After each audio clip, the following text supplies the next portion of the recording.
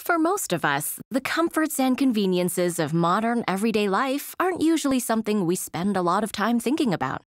When you flip a switch, the lights come on. When it's cold outside, you turn up the heat. When your cell phone or laptop battery is drained, you just plug them in to charge.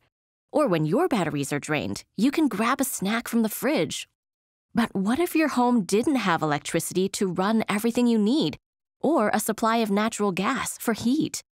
How would you light up the rooms in your house at night, or watch your favorite TV show or hockey game, or even do your homework? More importantly, how would you keep the house warm when it's -30 outside, or keep your food fresh and cook meals? Fortunately, most of us never have to think about that. But for a lot of people around the world, including many right here in Canada, access to affordable and reliable energy is a real problem. This is called energy poverty, and it impacts more people than you may think. Some experts right here in Canada estimate that at least 1 in 5 Canadian households are impacted by energy poverty. That means nearly 3 million Canadian families face sometimes frequent energy disruptions as they struggle to keep the lights and appliances on and heat their homes.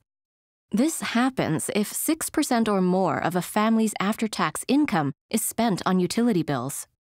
By comparison, the average Canadian household pays less than 3%.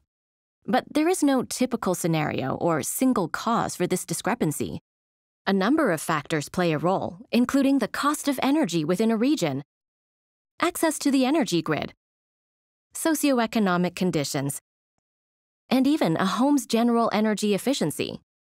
And energy poverty affects both urban and rural communities all across the country, including families who live in a variety of housing types and households with diverse income ranges. So what can be done to fix all that? Well, just as there's no single cause, there's no single solution. A combination of efforts are required to help provide access to affordable, reliable, and sustainable energy for all Canadians. That means creating new government policies using advancements in technology and energy efficiency, and building infrastructure to make access to energy fair for everyone. For example, advancements in solar and battery technology are making it possible to create small, affordable, decentralized power grids so households can generate electricity for themselves and distribute excess power within their community.